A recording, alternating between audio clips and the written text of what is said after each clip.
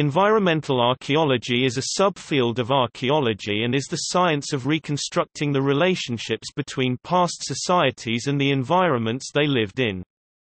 The field represents an archaeological paleoecological approach to studying the paleo-environment through the methods of human paleoecology.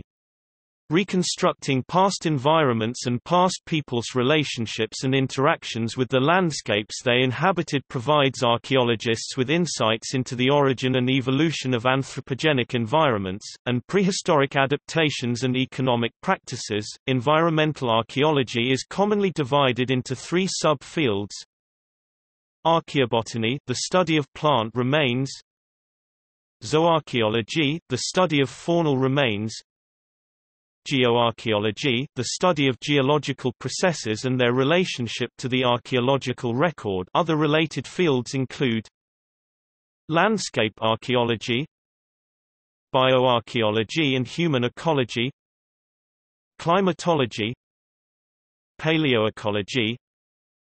Archival research. Environmental archaeology often involves studying plant and animal remains in order to investigate which plant and animal species were present at the time of prehistoric habitations, and how past societies managed them.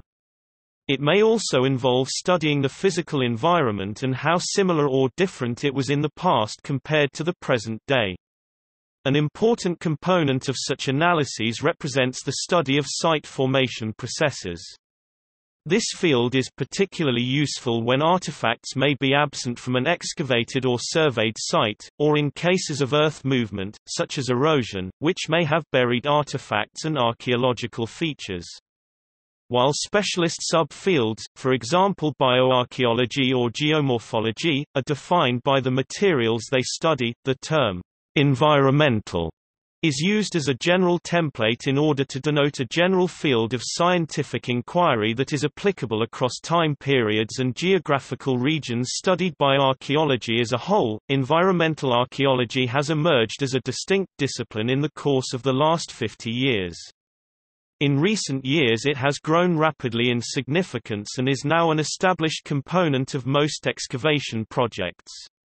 The field is multidisciplinary, and environmental archaeologists as well as paleoecologists work side by side with archaeologists and anthropologists specializing in material culture studies in order to achieve a more holistic understanding of past human lifeways and people-environment interactions. A notable pioneer of environmental archaeology has been Karl Butzer.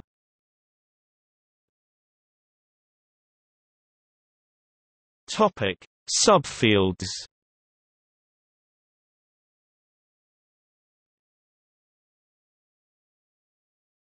Topic: Archaeobotany. Archaeobotany is the study and interpretation of plant remains. By determining the uses of plants in historical contexts, researchers can reconstruct the diets of past humans, as well as determine their subsistence strategies and plant economy.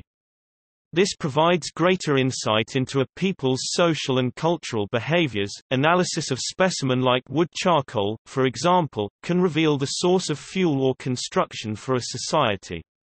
Archaeobotanists also often study seed and fruit remains, along with pollen and starch. Plants can be preserved in a variety of ways, but the most common are carbonization, water logging, mineralization, and desiccation. A field within archaeobotany is ethnobotany, which looks more specifically at the relationship between plants and humans, and the cultural impacts plants have had and continue to have on human societies. Plant usage as food and as crops or as medicine is of interest, as well the plant's economic influences.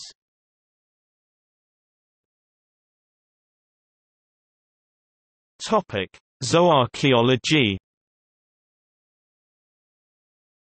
Zooarchaeology is the study of animal remains and what these remains can tell us about the human societies the animals existed among. Animal remains can provide evidence of predation by humans or vice versa or domestication. Despite revealing the specific relationships between animals and humans, discovery of animal bones, hides, or DNA in a certain area can describe the location's past landscape or climate.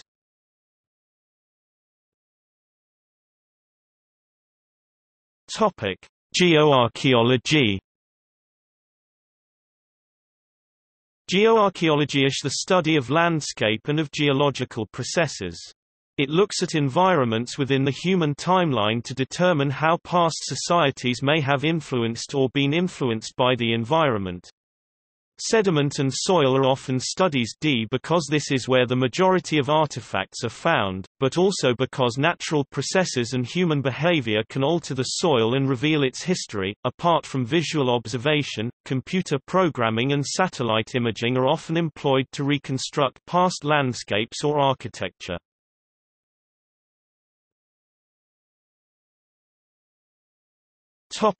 History. In archaeology in the 1960s, the environment was seen as having a passive interaction with humans, with the inclusion of Darwinism and ecological principles. However, this paradigm began to shift. Prominent theories and principles of the time, oasis theory, catastrophism, and lounge durry, emphasized this philosophy.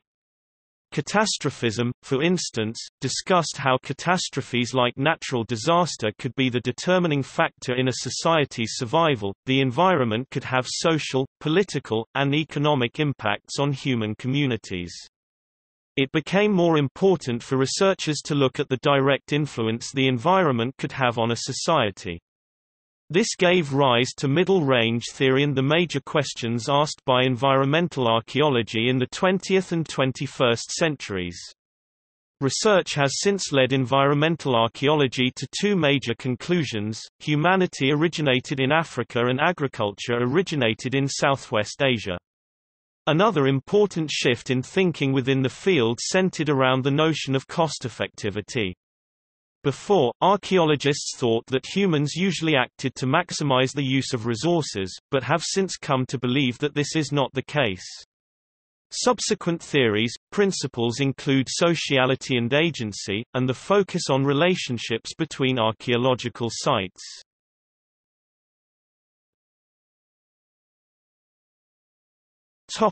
Notable names in the field. Louis Leakey contributed to a vast amount of research in this field. Leakey and his wife Mary Leakey are most known for their work on human origins in Africa. Louis Binford developed the middle range theory. Under this theory, researchers study the relationship between humans and the environment, which can be depicted in models. Eric Higgs researched the development of agriculture in Asia and the method of site catchment analysis, which looks at the exploitation of land based on the land's potential.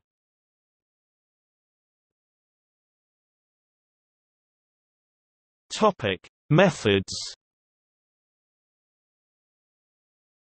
Environmental archaeologists approach a site often through evaluation and/or excavation.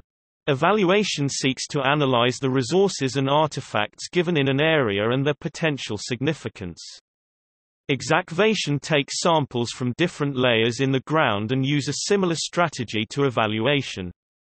The samples typically sought after are human and faunal remains, pollen and spores, wood and charcoal, insects, and even isotopes. Biomolecules like lipids, proteins, and DNA can be revelatory samples. With respect to geoarchaeology, computer systems for topography and satellites imaging are often used to reconstruct landscapes. The Geographic Information System (GIS) is a computer system that can process spatial data and construct virtual landscapes.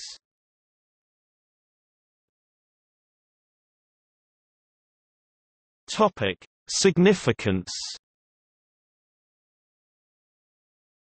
Each focus within environmental archaeology collects information about a different aspect of human relation with their surrounding environment. Together these components, along with methods from other fields, are combined to fully understand a past society's lifestyle and interactions with their environment.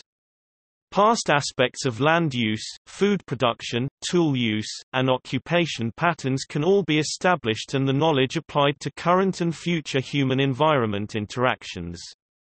Through predation, agriculture, and introduction of foreign biota into new environments, humans have altered past environments. Understanding these past processes can help us pursue conservation and restorative processes in the present.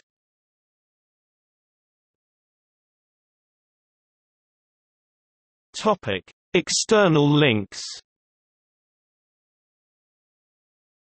What is environmental archaeology? A to Z of archaeology, S, seeds, botanical remains.